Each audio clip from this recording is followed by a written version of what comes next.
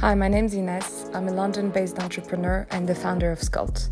Skult is a personal care brand focused on rethinking our everyday care.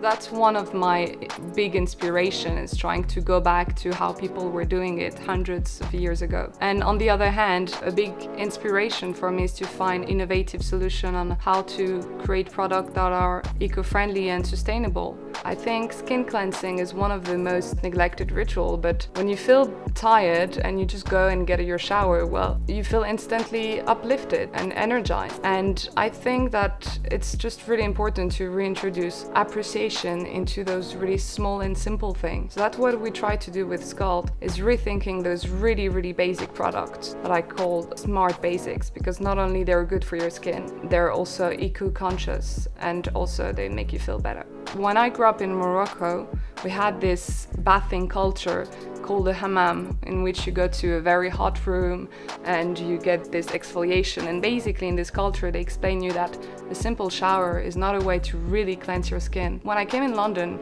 there were no alternative of the hammam, and I realized that I had so many steps in my skincare routine and my hair routine and my makeup, but I just didn't have anything that would allow me to cleanse my skin well, and I just thought it didn't really make sense. So when I went to Japan a few years ago, I discovered the approach of beauty of the Japanese people, which is pretty much like, they like to have their approach to beauty being like simplified and backed by science. So it's all about thinking long-term and a routine that is really minimal. So that's kind of what inspired me to reinvent the skin cleansing ritual.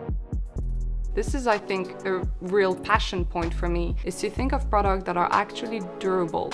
You're buying less, but you're buying good things that will last you for a long time. The biggest problem in our culture is disposability. So it's not just about finding like recycled material, but it's more about finding products that will last for a long time, that you don't need to replace every month. And that's a big passion point for me, finding those new systems, those new innovation, those amazing designers that come up with new solutions. I think that's just very inspiring, because it's not just about trying to build a brand that relates to a specific trend. That's not what I want to do. I want to build a brand that is really different from what we see out there. The biggest challenge that I'm facing is, as a solo founder, is that on one hand I have to be the business person, the business manager, focusing on like the whole rational aspect of the business, and on the other hand I'm also the product designer and to a large extent the artistic director. And the hard thing is that as an artistic director of my brand, I like to sometimes make bold decisions and be more creative. But on the other hand, I need to make sure not to go into something that is too risky. So just trying to find the balance between your creativity